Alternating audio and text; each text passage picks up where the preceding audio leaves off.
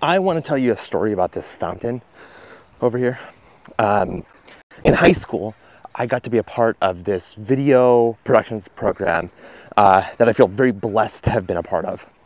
It was extremely robust, starting you off in like a Video 1 program that was very small in scope, touch of the basics, rule of thirds, framing, close-up, medium shot, wide shot, establishing shot, how to use music, how to make a music video, how to edit, how to use the basic tools, how to use iMovie, how to use a camera, exposure, shutter speed, all of the basics, the fundamentals of film. And brought itself all the way up through live broadcasts, all the way up through video productions, all the way up through a feature film, basically. And there was just this wide swath and this passion for movie making in that school that I haven't really been able to tap into in a scale as big as that school ever since, just because it's not the actual world that I spend most of my time in, which is usually tech and education. But what was really fun is that I got to be a part of that feature film group. I got to make a movie and got to direct and be the director of photography for 2 separate feature films that were written by the school, that were produced by the school, and that were created entirely by the students and completely self-organized by the students with just a little bit of supervision by the teacher. And it was quite a profound experience for me. I got to really have my hand and see how my work day to day, 1 hour, 1 period at a time over the course of a semester, and then in the editing booth for, again, 1 hour at a time, 1 period at a time for the course of a second semester, led to this end of the year product that I got to show to the entire school and got to see how the film created or didn't create a reaction in the audience. And one of the things that I didn't know at the time was how to use those fundamentals of videography well. And I didn't know how much those fundamentals were built up through the course of the history of film over a longer period of time. And so as I got older, I graduated high school, I got to make my 2 feature films, and I went into college. And in college, I got to take a couple of electives about filmmaking and about the history of cinema. And there is where I really learned kind of those fundamentals and how they developed. Now, in that class, which was about the golden era and the history of directors in the golden era of film, I learned a lot about auteur theory. I learned a lot about the history of the early days of the patent wars of cinema. I learned a lot about the blacklist. I learned a lot about how vertical integration in the Hollywood era was fought the same battles that we see in the tech world today. And most importantly, I learned how to deconstruct film in a more robust way because I had done it myself and now I was learning it from the greats. And so ever since then, I spent a lot of time away from making movies, which was kind of very unfortunate. I'd spent a lot of my youth practicing making films, and I spent a lot of kind of my young adulthood learning how great films were made. And what I didn't get to do was marry the two until now.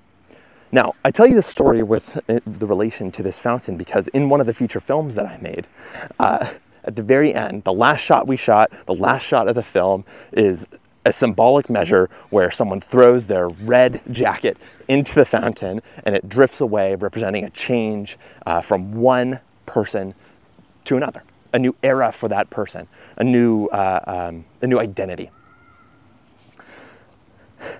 We tried to fetch that hoodie from the fountain, and we tried our best to fish it out, and it just kept drifting away. And we did it because it was such an important symbol for the movie. Now,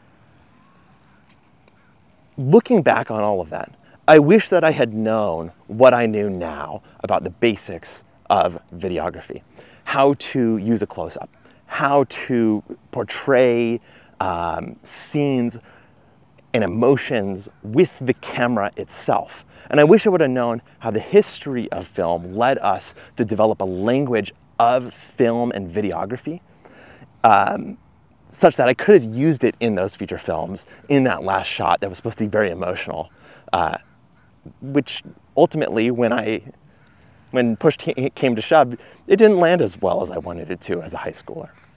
And so I know I'm all over the place, but this is all to say that there is a language to film, right? And I don't mean the actual verbal language of a scene.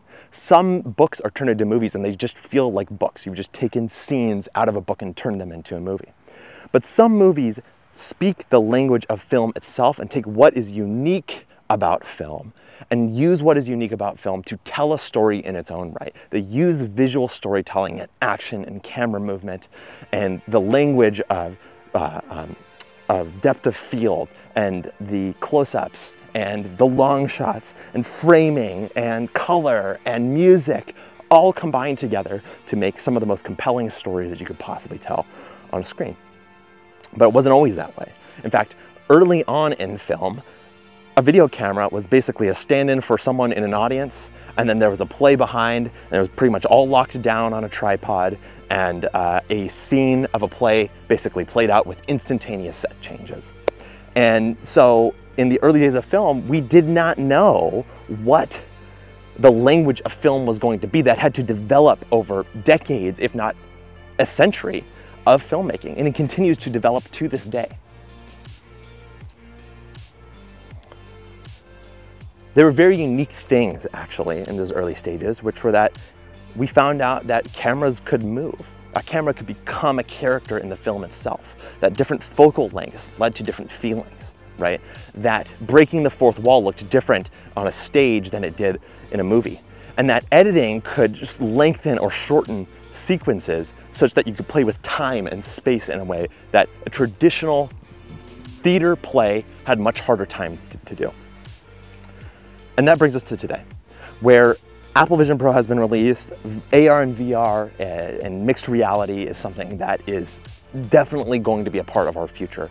And that means that with that technological shift, there will be new art forms that come out of it. This has always been the case of film at the very least, but of all art really. And Apple, having released Submerged, their first narrative film in Apple, I forget what it's called, Apple Immersive Video, I think, shows us how the early stages of a new film format affect what is possible in a storytelling technique. Now, Apple hired Edward Berger, who is known for All Quiet on the Western Front. I think that is at least Oscar nominated, if not Oscar winning film about World War I. And it's set in a very similar setting, only this time it's set in a submarine. And the question I had going in from a filmmaker's perspective is, what is Edward Berger gonna do with this new format that was impossible with film before? And will he take what is great about immersive videography and apply it in a way that breaks new ground? And I think after watching it, the answer is clearly yes. Not my favorite video, not my favorite movie, not my favorite story of all time, but there are certain moments in that movie which kind of show you the vector or the direction that we will head with this new film technology. And to me, that is really quite exciting. So they've added a few, right? They've added like a travel one, they've added sports ones. One of the first ones was like an MLS one, which I thought was awesome actually. It was just a recap, I think, of the World. Is this one No, of the, no, it was MLS. So one it was of the Apple designed ones, or is this just a video? Yeah, these are the same cameras that you saw the Alicia Keys things with. I want to see that. Yeah, I'll show you the sports one. And they have one for the Super Bowl too, actually, which was really cool. Oh. And they show you like the celebration afterwards. You get to be in the room with them and stuff like that. And I hear that they're doing an NBA one too, but I don't know for sure. But nothing narrative and really modest. Right. And actually one of the complaints that people had that I didn't necessarily agree with in the first round was that like when you were watching the sports highlights, it makes sense to do these quick cuts all the time, right? In like a traditional sense. But when you are kind of taking in the entirety of like a sports event, like a stadium, you're imagining yourself like looking around and things like that. And like the quick cuts make it so that you can't take the appropriate things in. It like makes more sense for like really long stationary shots because there's just so much information for you to explore in any given thing. And so I remember hearing like little rumors about this narrative version, and immediately my first thought was like, what is a filmmaker going to do with the format? Because it's very different filming something live versus something that is supposed to be scripted, right? Especially a narrative story, right?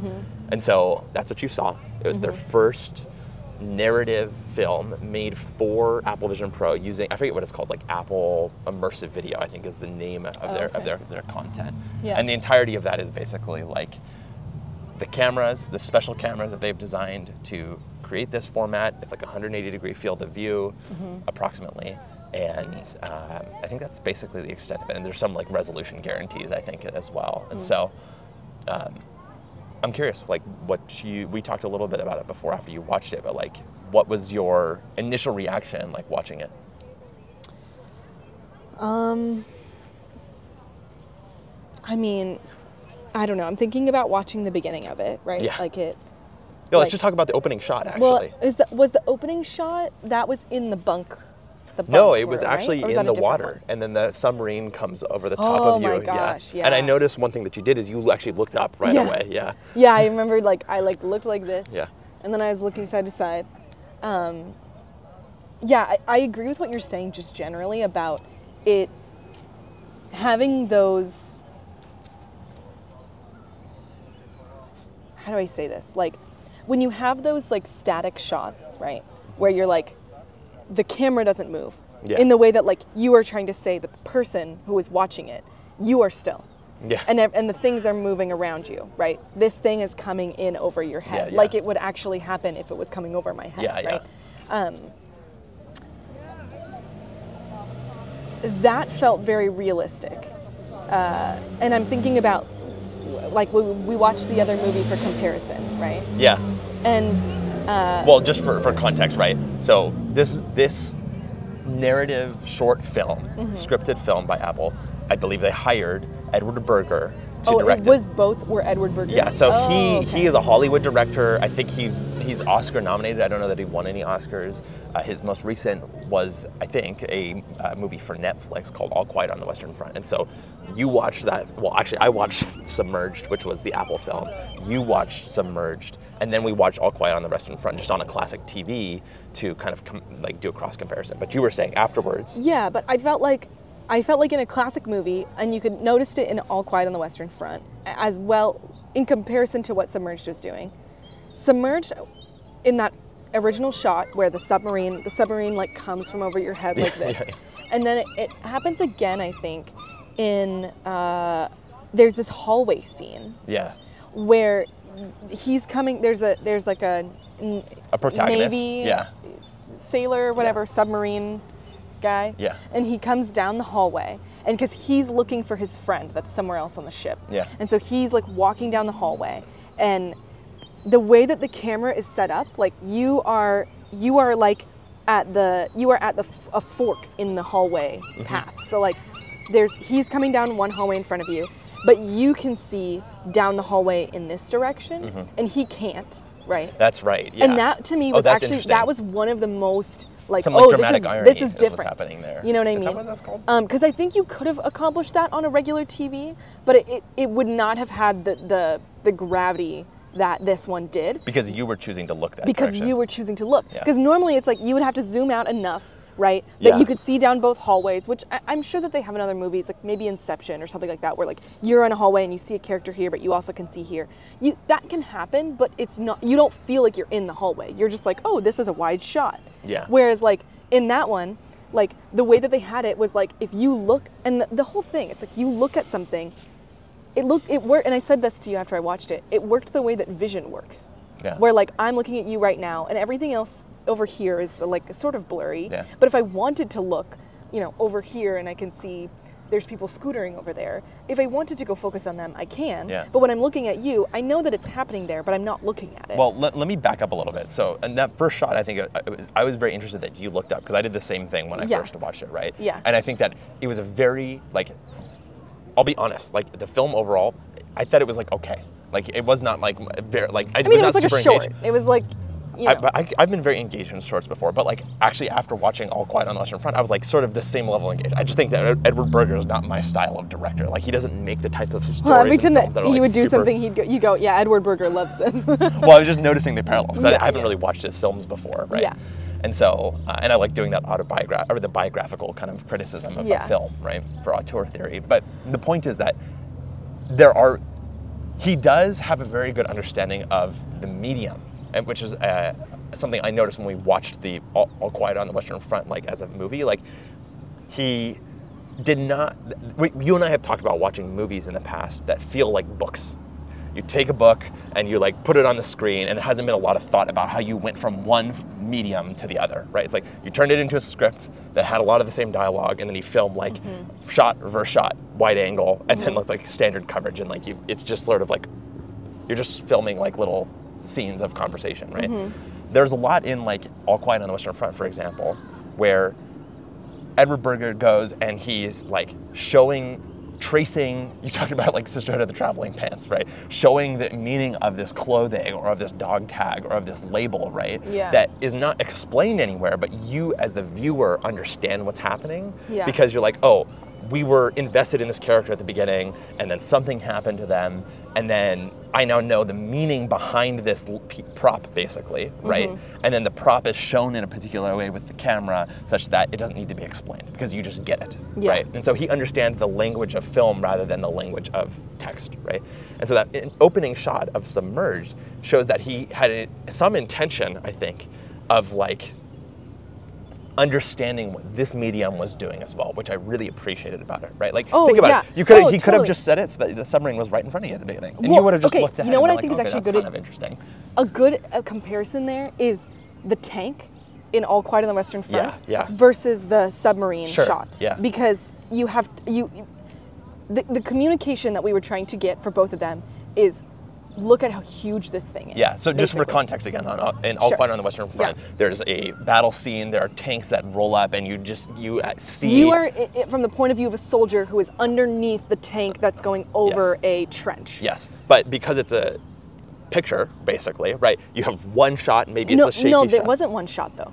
It was multiple shots. Yeah. He had to use multiple shots to communicate the same thing. So like he had a shot from underneath inside the trenches, he had shots from above, he had shots from the side. Well, what do you think was being communicated there? That these tanks were like a formidable machines. force, Yeah, right? okay, It was like, oh, there's this huge thing that like they had kind of like in that point in like the battle scene, they were like shooting at each other, how they do, and then like it felt like we were like 1v1 matched, and they were kind of like able, soldier versus tank. Soldier versus it was soldier versus soldier, and things were matched, and then suddenly the tanks came in, and we even talked about it in real time when we were watching it. We were like, oh, like how much earlier were tanks invented? Like the tank was a pretty new, I think new invention. I don't know when tanks were invented exactly, but I'm curious to know that now. But tanks were relatively new. Yeah. And so it felt like in that moment,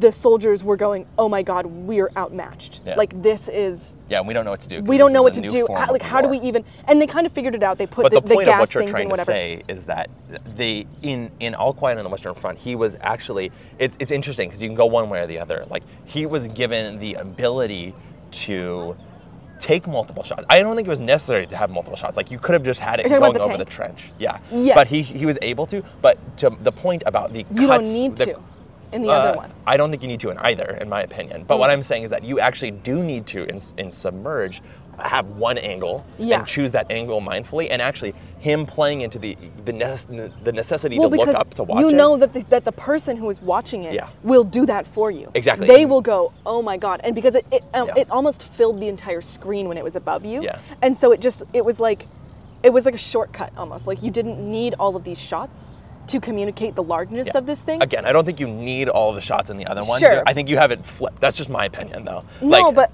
just as someone who has been making movies for a long time, I think it would have been just as meaningful to have a single shot of a tank coming over. But my point is that in Submerged, he did actually not have the liberty to show multiple shots of the submarine necessarily, right?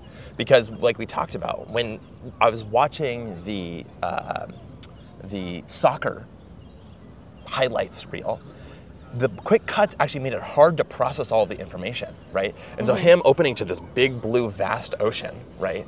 he could have like cut to 18 different angles of the submarine if he wanted to, right? But it would have been hard to take everything in.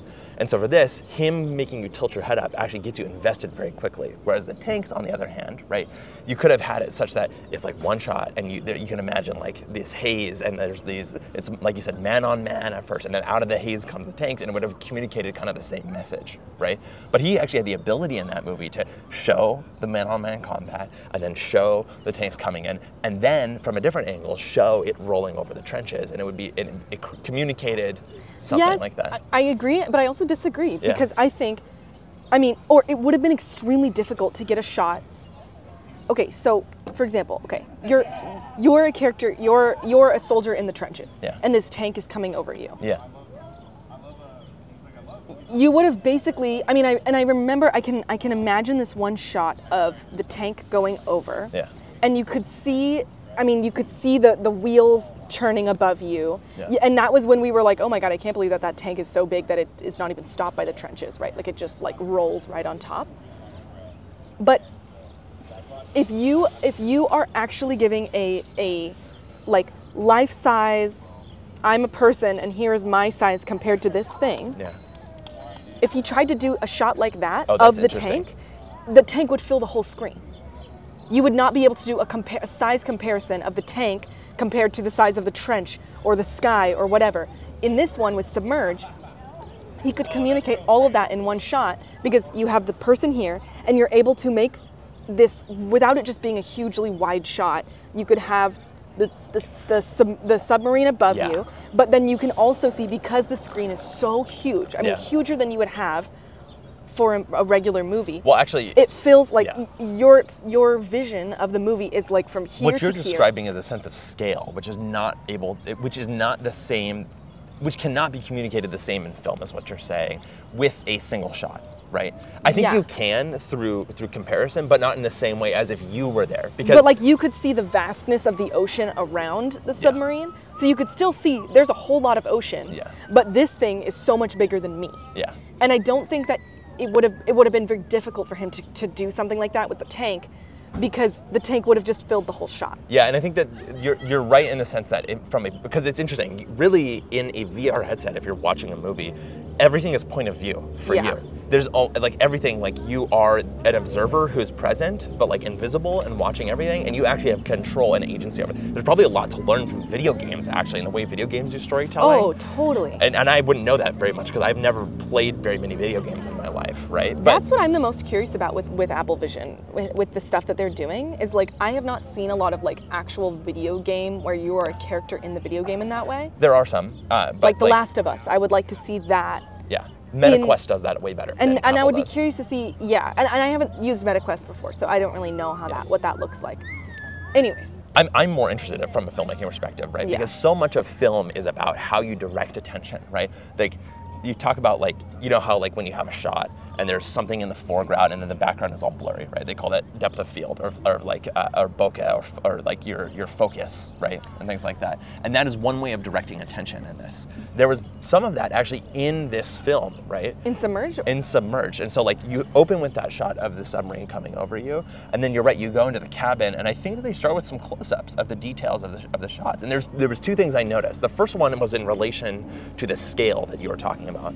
I think that there was two different focal lengths that they used for their lenses. So they had one which was sort of like life size, which like is what you were talking about. We opened up and you could see the scale of the submarine because it was like your eyes were actually seeing. It's like you were actually underwater, right? And then there's this other lens, and maybe there was more than one, where that was zoomed. And you could actually see things with more detail. And it kind of felt like if you really pay attention when you watch it, it kind of feels like you've shrunk down to be a smaller like ant or something like that. And you're looking at like this like wheel, for example, that's dripping down, right? The other piece of that shot was this shallow depth of field, which felt weird to me in that case. Both of those things felt weird to me. When you zoom in, I'm like, oh my God, I've just shrunk and become like a small person all of a sudden, like very tiny, like a quarter of my size, right? I'm looking at this gigantic wheel, right? And then at the same time, also, I can't pan my focus and look over here, right? Because it's all blurred out, because it has a shallow depth of field, which is not I don't even remember that, to be honest with you. So like that part did not. Which is interesting because like you and I obviously are going to have different focuses when it comes to that. But that was one of the things. So like it messes with you. You can really mess with your sense of scale in that because of it. And I don't know that I liked the shallow depth of field in this, where in like a movie it feels necessary because you are doing so much attention directing. So, but what were you going to say? That's so funny. I feel like I was actually about to say almost the opposite. Oh yeah, what was it? Which is that I felt like Submerged was more of a like choose your own adventure than All Quiet on the Western Front. In what way? In that, like, okay, the hallway scene, or the bunker scene, or the, I would say maybe the scenes where it was like it was more exposition, you were just sort of like seeing the ship for the first time, ones like that, rather than like when it got into the action of it all, because then it was like you were so pulled in by the action, you're not doing really you're just following it. You're just following what's going on. But like in the moments where like the bunker scene is a good example, where like you're starting sort of like further out of the bunker, and then it's moving forward as though you're walking through the room, right, until it gets to kind of more of a close-up on the main character and the two men that are about to start talking. When that was happening, I was like, oh my God, I realized I can look around. So then I'm like looking to the side. Oh, I totally agree. And I was like, oh my God, I can see so like when I looked, that opening shot effect.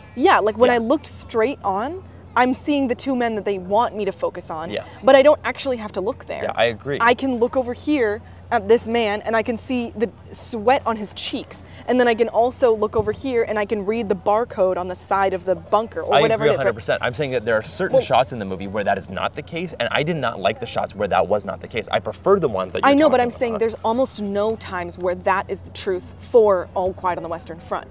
All Quiet on the Western Front, they have complete control over where what you see and what your attention looks like. Yeah, and I think that's the difference between this classical film this is probably coming from, I don't use Apple Vision Pro like you do, so you have maybe a little bit more of a like.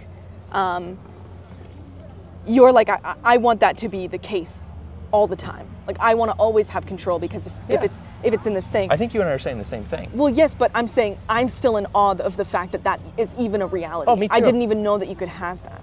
Yeah. But yes, I mean, it would have been cool to have it for the whole time, but I don't know. It's like, I can understand for the moments where it was really action-based, why they didn't do that. Why they didn't do what? Why they didn't, why it was a little bit blurred out maybe in other parts. No, during the action stuff it wasn't. I'm talking about just a couple of shots early on when they're just setting the scene, right? I don't know if I remember those. So like, so it's hard for me to what I remember is you have that over-the-head shot with the submarine coming in, right? Yeah. And that was a perfect example of what you're talking about, where like, you could have just kept looking at the ocean, but actually the director, through very clever blocking and editing, right, kind of almost forces you to look up. Like that's a very interesting use of the medium, right? And then immediately you're inside of the actual submarine, right? And they're showing, like, for example, a very close-up shot of, like, I know this is not what happened in the thing, but like they showed a close-up shot of the phone, right? Literally zoomed in. What I'm saying is I don't know. What did they zoom in on? Do you remember? It was a wheel, and then like I think maybe some outside the bunker room. It was just inside the submarine, just random things inside the submarine. And then there was like another, probably the most noticeable one was the shot of the bug crawling into the grate. Do you remember that shot? Oh yeah, I like that one. So that was a zoomed in shot. Yeah. Right? And it made you feel like you were almost like the size of the bug, actually. Right? And then everything was blurred out around. Saying. And so like if you look in the back, you can't really see much. But there's probably, I mean, I could count those shots on a hand, basically, right? Whereas the number of the other shots are probably like 20 or 30, maybe 40, right? And those were all more like that opening shot, where I agree with you 100%.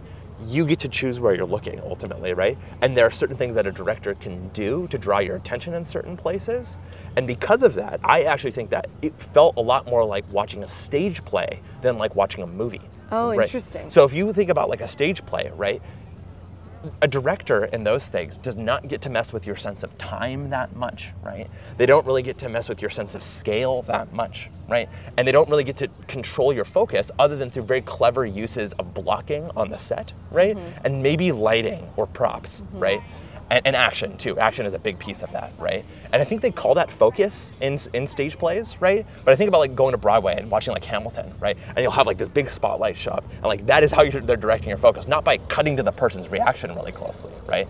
And just knowing a little bit about the history of film, the early days of film, they were like, oh, well, what do we do with this? It's just a window into a stage play. And they would just have a stationary shot, and they would do an entire stage play, basically.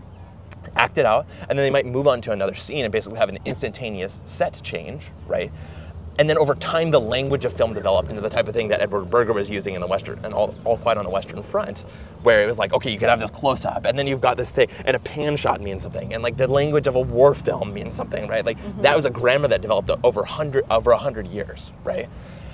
This is a new grammar, which to me feels like it's calling back to a very old grammar, right? So you think you would prefer for them to just move into this new language rather than trying to hold on to stuff like that bug shot. That's a good example of like, you know, it's funny. I think that I disagree with you in terms of I liked it in the way that... I don't know why you think I don't like these. I'm saying that I thought it was an interesting thing and it made me feel weird in those cases because I felt like I was normal size and I was small size. I'm saying I liked it because it made me feel superhuman almost. Oh, interesting, yeah. Like, and all of it felt superhuman. Yeah. It felt like it felt like, and maybe I'm just very scatterbrained a little bit, but like, when I watch a normal movie, I'm like, they tell me where to look, and I look there, and I go like, oh, that's cool, you know. But here, it was like, you know, like they do this zoom in of the bug, and you can see like the water glistening on the bug's back, and you can hear the like as it like goes into the grate. And I was like, oh my God, that's crazy that I can see that in such detail. Yeah. In the way that like, that's how I felt about the rhino one when I watched the rhino video. And I was like, there was no world in which I could ever get this close to a rhino and see the hairs on the rhino's back. Well, you know what's interesting is that I actually think I have liked the documentary stuff more than the narrative one so far, right? What's documentary? The rhino one? The rhino one, the travel one, the sports ones, right? Those ones. I haven't seen any of those. That's hard for me to say. I've only seen the rhino, just the rhino. No, you also said you saw one of the like tightrope one. Oh, the tightrope one. Yeah, like sure. All of those are all documentary, right? Okay. Like the only narrative one is this new one, and I can't tell if it's because Edward Berger just can't get me invested in a story. Sorry, Edward. You're a great filmmaker.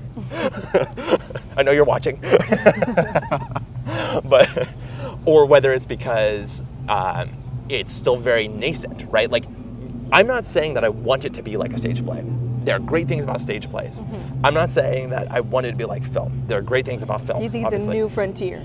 It is a combination of the two, and I bet you the language will start to kind of overlap in a lot more ways than we realize, and I wonder what that is going to lead to when it comes to narrative filmmaking, right? Like, people are still innovating when it comes to films themselves, right? Like in the way that we use special effects, and the way that we use like framing, and the way that we use frame rate and things like that, and the way that animation works. Like, think about an animated film in there. That'd be really cool, right? Oh my gosh. Yeah. Well, actually, I don't know. I can't imagine an animated film. Like, imagine like the Spider-Verse. Oh yeah. That would be so cool. Totally. Right? I can imagine one like that. It's hard for me to imagine like Studio Ghibli, for example, because it's I think it'd be awesome. It would be very cool, but it would not like. I think that the biggest thing that I admire about watching these things in Apple Vision is that it's like the amount. It's like I said, you feel superhuman in that like the amount of detail is like almost beyond a human eye, or it's like as good as a human eye, if not better. Which is why I think I like the documentary stuff, is because it feels very real, right? And so immediately putting me into something that's fake and not having the language of that figured out made it kind of fall flat for me. Like, I don't know, but you saw how into it I was too. Like when he was trying to close, so like the water's rushing into the ship, and he's trying to close this thing, like, and I talk during movies normally anyways, so like it's not like I would have not reacted, but like there was a level of disengagement that I mean, it's like all Quiet on the Western Front. Like, you know, you're watching them get, you know, we watched our main character, I'm sorry if I'm spoiling this for somebody who hasn't seen it. You watch the main character get stabbed through the chest, right? From behind. And like, I don't think either of us even reacted. We were like, oh, like, granted we'd seen like a ton of death at that point, so like, it wasn't like new. But like, we were like, oh, that sucks. Which may have been the point of the movie. No, it's almost like war desensitizes Edward Berger, come on the show. I know, exactly. We're like Edward Berger. No, but it's like, okay, maybe it's better to say like something that happened earlier on in that movie. But I mean, we had this whole movie full of things that had happened. I feel like the most engaged was maybe when they were stealing the eggs and the goose, and they were like running out, and we were like. For some reason, that felt more high stakes than like when they were in the actual active combat. I also think that was intentional too, by the way. I think so too, and definitely felt like foreshadowing for the end.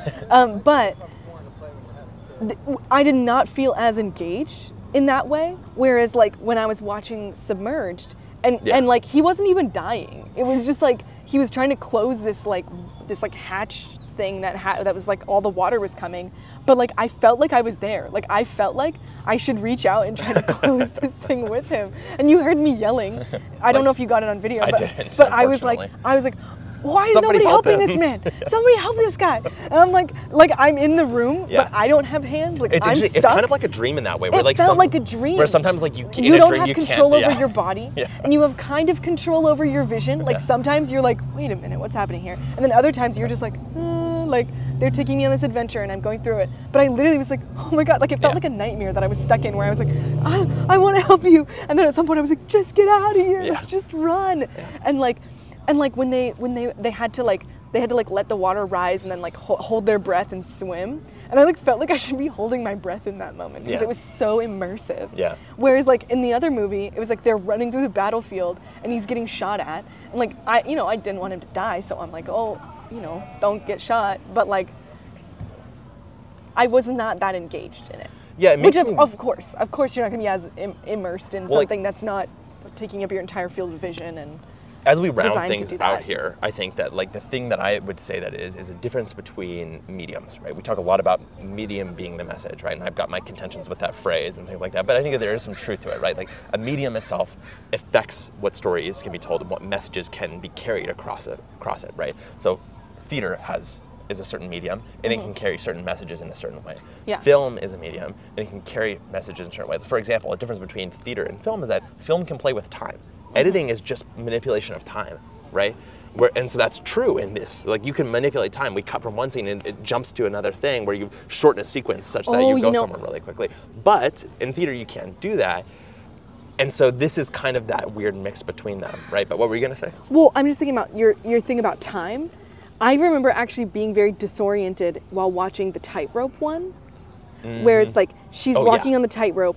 And then I think that they cut to like the next day at one point. Like it was like, oh, she tried to do it and then she like didn't think she was gonna succeed that day. And so she like went back and had to like wrestle her demons and then like go back and try again the next day. And I remember being like, wait a minute. I was disoriented because we were on the tightrope with her. Yeah. We were there. And then we weren't anymore and she was in her tent. And I was like, huh? And maybe I'm misremembering it. I don't really know. Well, but I remember, what I remember was being like, wait, did she finish the tightrope? Because like, how did we get back? Yeah. You know what I mean? Like it felt like we should have almost walked back with her and done all of it in mostly real time. Yeah. I mean, I think that, the idea of a film as like a moving picture, that phrase moving picture, is very accurate, right? It's actually a very good description of what film is. Yeah. It's like a photo. A photo is like something physical and maybe it evokes a memory, like it helps you like remember something, right? But you are kind of conjuring most of that. Yeah. This is much more like a director can teleport you somewhere and they can make you travel in time, right? Which is sort of fascinating, right? Whether that be teleporting you to an entirely fictional story or teleporting you to that tightrope scene or teleporting you to the Super Bowl, right? And it makes you cut between those sequences in ways that is not possible in theater, right? And so that is something that we've never really had, I don't think, in this type of way. And it sounds like for you, you really enjoy that type of immersion, maybe because you really don't have any other choice than to be immersed in it. Like it's that dream effect where you have to pay attention or you have to stop watching, basically, right? Yeah. Whereas in a movie, you got your phone, you got other things, you got these distractions, right? Yeah. It's like, that's one reason why people like to go to theaters, right? It's because it's like the only thing that's in front of you. It's this big, gigantic screen. It captures your attention in that way. And whereas for me, I enjoyed it, but for whatever reason, it didn't hook me in the same way in the narrative sense. And I can't necessarily pinpoint why. So I don't know, as we close out, I wonder, that sounds like, well, you rate it out of 5. What would you give it out of 5 and why? Submerged? Yeah. Well, just the actual content of it felt anticlimactic to me. Sure. Like it was like, you're like, there was like so much suspense. It felt like one scene out of something that should have been a larger movie. It should have been a larger movie. It was like, and that's what I'm saying is that it felt like a short, where it was like they were just like trying to encapsulate it in such a short amount of time. It's like 15 minutes. So I'm trying to imagine that. Like, for me, because the actual plot, like here's the thing, when it came to like it being an actual movie, there was a lot less there, right? And we know that it's not a director thing because it was Edward Berger either way. For both of them, yeah. But in the other one, it was like there was really developed and complex characters, and there was, you know, symbolism. There was like you know, like the motif, the like continual motif of the shared items, right? Like the clothing and the pictures, and there's these things and that the mechanization, like that like about it was like like tanks. These were the humanizing moments. Like it felt like he was really trying to humanize war in that way, right? And so, you know, like there wasn't really a lot of that. There was one picture that was shared between the two men, and so we had a little bit of that actually. So it was a good movie to compare it to. There was like there was like the photo, and then the man is like, I need my photo of my sister, right? And like he loses it in the flood of the submarine. But there wasn't enough of that to the degree that I was like, oh, this is like. There wasn't enough like circular storytelling, and there wasn't, you know what I mean, like the things that I really value. And I wonder in a if movie. that's a function of the length of the film, I think or was whether it's a function of the medium. That's a good question. I would say I think that it's probably mostly a function of the length of it. That they were not doing a full feature production. I mean, that was All Quiet on the Western Front was like what, 3 hours long? Almost. And this was 15 minutes. So you just like can't accomplish that amount in that amount of time. Yeah, you can't get invested in characters. And that's been my biggest thing with any of the like, what's it called? The Apple immersive stuff is that like all of them are like 15 minutes long, and so it's like it's cool, but I don't get to like, you know, get as like I'm immersed because of the medium, but I'm not as immersed because of the content. And I would like to be immersed for both. Like, it's you funny, know what would be great? Like if I could see, you've seen Free Solo, right? Yeah. If I could see Free Solo on immersive Apple, oh my gosh. Don't get any idea. That would I do not want to see Free Solo. Oh my, that would be crazy though. I would be throwing up. Yeah, that's how I felt when we burst into the ocean, and my biggest fear is the ocean. Okay, yeah. Open water. Yeah, and that like, was a beautiful shot too, actually. I literally felt like a queasy almost, and not because I'm like seasick, but like I'm scared of like sharks and stuff, and like just you were literally seasick. The idea of like having like just like kilometers of just emptiness below me is like my nightmare. I hate it, and so. That to me, like the scary, it's like so funny. I was like in the middle of a submerging, sinking submarine, and I was like, that's fine, I'll drown. But being up on the water, on the top of it, was like, I literally felt like icky. Like I was like freaked out because it felt like I was in a nightmare. So if I'm getting this right, the interesting thing is that you want a longer film. It's like you actually enjoyed the format so much that you want a longer one. I want a longer longer one. I'm like, I don't know that I would even like a longer version of this, right? And so what would you rate it out of 5? Well, and you know, I'm saying that, but like my head hurts when I wear the Apple Vision Pro and my eyes get itchy. Well, imagine that those are fixed. But yeah, that's important. That's important. But that's why I'm like, it's hard for me to even imagine watching. That's why I should try to watch like a normal movie on it. So you would rate it? I would rate it 3.5. Okay. And then what would you rate All Quiet on the Western Front? Out of 5? Yeah. 3.5. I'd give them both 2, actually. I thought that All Quiet on the Western Front was, but it's interesting that we are kind of matched it across. And I think that for you, it sounds like that for the movie, you really enjoyed the actual storytelling involved in it, right? And the ways that some of the messages that were trying to be shared, and some of the things I liked. I like the characters more in All Western. Yeah, and that's what I mean. Is like the character-based storytelling and things like that. Yeah. The interesting piece of that is that a lot of those things could be fixed by just lengthening the amount of time in a narrative format for Apple Immersive, right? Like you could imagine telling All Quiet on the Western Front in Apple Immersive format, right? And it would be shot differently. Oh my God, it would be horrifying. Yeah. You're running down the battlefield with him. Yeah, basically. You're getting shot at. Yeah. Yeah. And actually, that is one of the considerations. I don't want to go too deep, but like if you think about a lot of the Submerged film, like a lot of it was stationary, so you couldn't do a lot of the like sort of same type of action blocking and things like that. Yeah, I'm like, how do you even do that? For me, which is kind of the interesting part of this format, for me, I don't know that making it longer would make it better for me. That's the interesting piece of it. Like I think a longer documentary I would be super into, but I don't know that the narrative format has been proven to me. But I'm also more of a skeptic when it comes to those things. So it depends. Yeah. I would be curious to see more like a just totally different type of content, because even though you're saying like, yes, this was narrative instead of documentary, it still felt kind of documentary-ish to me. No, it's not a documentary. It felt like it though, because it was just it's a contrived story about no, but it's a contrived historical like it's historical fiction, right? Which to me already leans a little bit more into, I know from a film guy, like you're talking about from like actual film perspective. I'm just saying. What do you mean? Well, I just felt like I was in a museum. and I was watching this from like I was watching a museum immersive experience of being on this thing. And like, yes, there was a story, but it felt like a story in the way that like we put stories into curriculum, where it's not really real, but like we want to feel like there is storytelling going on here. But really, we're focused on the history of it all. I am curious though, in what you would want to see next. Like, what is the next thing that you would want to see? If I wanted to actually be able to tell what I felt about narrative, I want to see like Nancy Drew. I want to see like, you know, like, or like, what's it called?